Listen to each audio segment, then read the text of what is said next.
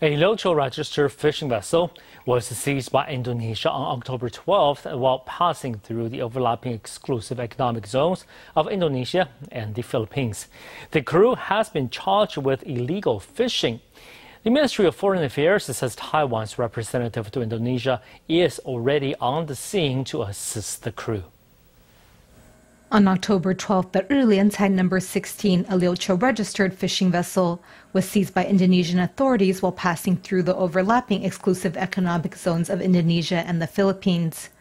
According to the Indonesian media, the vessel was engaged in illegal fishing in Indonesia's EEZ. Moreover, the vessel was not flying a flag, no one had fishing licenses, and the crew member list did not reflect the actual crew members. The fishing vessel departed Pingdong on October 3rd for 3 months of fishing. The crew includes 55-year-old Captain Cai Yuming and his brother, Chief Engineer Cai Yunzhong, as well as 6 Filipino crew members.